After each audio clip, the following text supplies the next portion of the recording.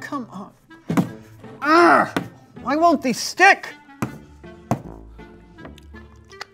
Oh, well, these taste disgusting. Ah! Hey, buddy. What you doing there? I'm licking these stamps to try to get them to stick to this box, but they taste really funny and they aren't sticking. Well, you know that stamps are stickers now. You don't have to lick them. Yeah, that makes sense. Let's take that one and... Oh. Thank you.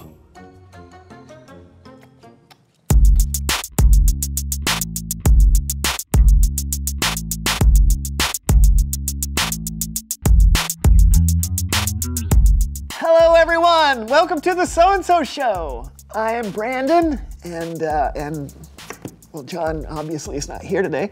I just got word that he is running late, so I guess it's just us today. Oh, here he is now. Hey, Brandon! Have you started the show yet? Yes, in fact, you are live on the show as we speak. Oh, wow. That's perfect. Hello, everyone. I'm John, and welcome to the So-and-So... Oh! Whoa! Hey, watch it, buddy! Maybe you should call later. No time. Look, I just wanted to let you know I'm picking up some gift packages to help Kellen. He said it was very important. Whoa, whoa! Both hands on the handlebars. What packages? Ah! Sheep! What? I gotta go! Ah! Ah! Whoa!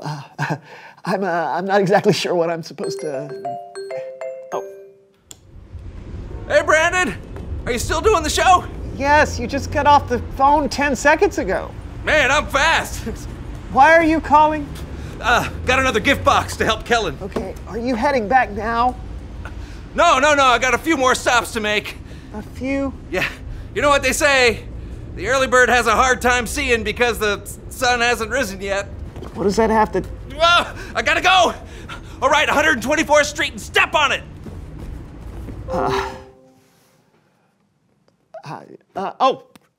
Please welcome someone who knows stuff.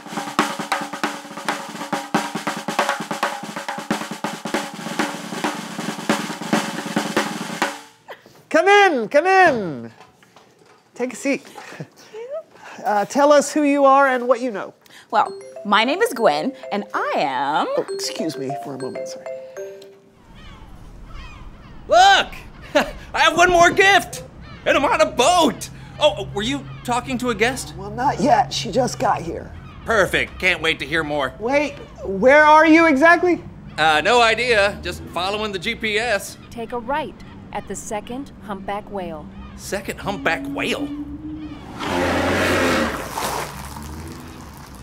That's the first. Guess that's the second. Turn right, mateys! Sorry, that's my co-host, John. A friend asked him to pick up some gifts. Oh, how wonderful! I just love giving gifts. I am actually a gift-giving consultant. Oh, that's so cool. So you, help people pick out the right gifts to give? Yep. Some people get so stressed out about picking that perfect gift. I can help give them options. All right, so let's say that I wanted to... Hold, please. Hey, Brandon! Can you hear me? Yes. What's that? Yes. What's that? Yes, I can hear you! I can't hear you! I'm gonna need you to keep doing the show without me. But don't worry, I got one more gift!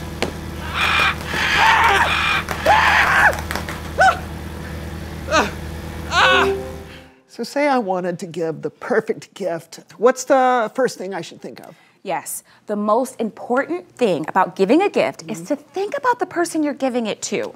Don't think about what you would want. What do they want? What do they need? To give a great gift to someone, it helps to really know and care about that person. That is great advice. Oh, you're back. Yeah, apparently the GPS sent me back here. This is Gwen. Oh, Gwen, nice to meet you. Great interview. I'm sure people learned a lot. Why did it send me back here? Maybe for this. You're helping Kellen? This is the perfect gift! I know! Thank you! It's what I do. It's Bible story time with Kellen.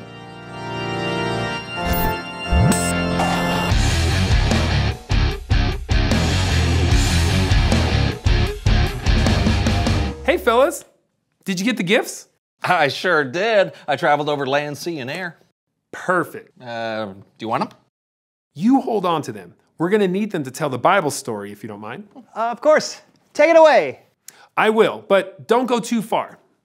Today's Bible story is actually just one verse. Really, it's a small part of a verse, but the lesson is huge. You can find the verse in the book of James, chapter 1. It's the first part of verse 17. James wrote, "Every good and perfect gift is from God." Simple, right? Gifts are an incredible way to show people that you love them. And if there's one thing we know about God, it's that God's love for us is incredible. So when we talk about God's good and perfect gifts, what does that mean? Open the first gift to see one of the things God gave us. Okay.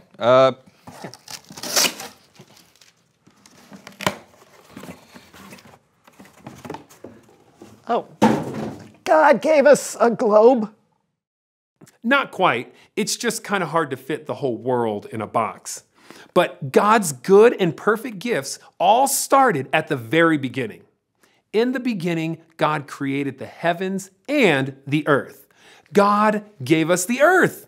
Everything we see and touch, the air we breathe, the water we drink, rivers, a sunset, the tree you like to climb. God has shown us love ever since the very beginning by giving us this beautiful world. Okay, now open up the next package. Oh, may I? Oh, yeah, of course, of course. Here we go. Oh, Hey, it's us. yeah. You know what? We are a good and perfect gift. It's true. Some of the most perfect gifts in our lives are our friends and our family. People we get to laugh with, people that encourage us and support us no matter what. One of the greatest gifts God has ever given us is each other. Brandon, you're a gift. Thanks, you too, friend. Oh, and Kellen, you're a gift too, Kellen. Right back at you. Okay. Now go ahead and open up the next gift. All right.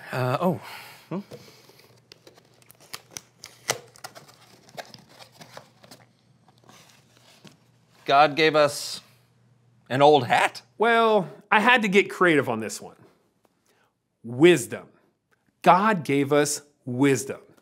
Oh, it's like a thinking cap. Yeah, something like that. Oh, thank you. But I feel like God would give us a nice, fresh, new thinking cap. Well, wisdom doesn't usually come fresh and new. Wisdom takes time. And you can find wisdom in many places. In the Bible, by talking to trusted adults who have lived longer than you have, and by living life, gaining experiences, and learning to make wise choices. Oh, but even when you don't make wise choices, wisdom is learning from your mistakes.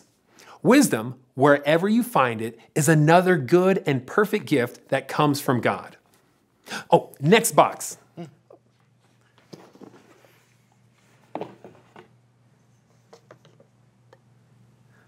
What's this one? Creativity? Bingo, that's right. God is the creator of everything. Creativity flows from God.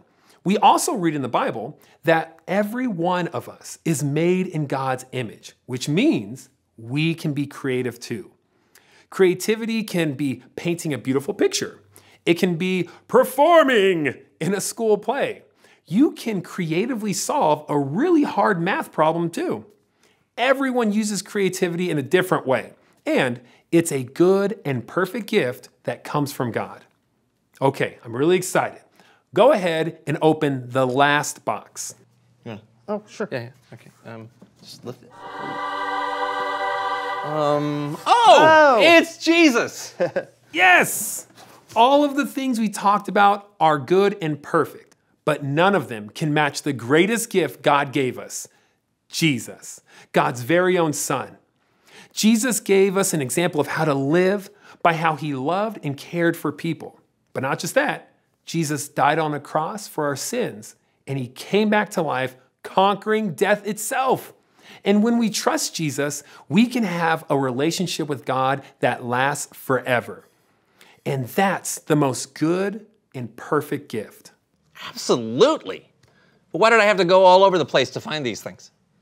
Well, I thought it was important to remember that God's gifts are everywhere, and they're for everyone.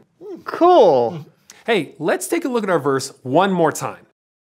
Every good and perfect gift is from God. And that's all I have today, fellas. Hey, that's great. See you next time. Thanks, Kellen. Oh, can I keep the hat? Of course you can. Later. You know, I think Kellen pretty much covered it all. These 5 things are everything God has given us. I think these are just examples of things God has given us. There's way more. Tell me now. I will, or they will. Reveal the question. Oh, yeah. What good things has God given you? Yeah, well, there's things that we've already talked about, like friends and family. Maybe a pet? Maybe it's a talent or skill that God has given you. Ooh, or maybe God has given you eyes that allow you to gaze penetratingly at another person in a way that makes them feel like you know every single thought harbored in the deepest recesses of their soul. Or maybe it's ice cream.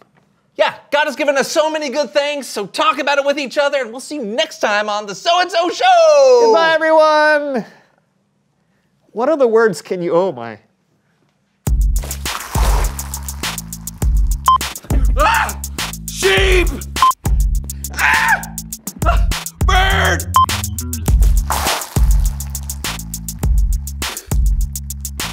Turn right, mateys!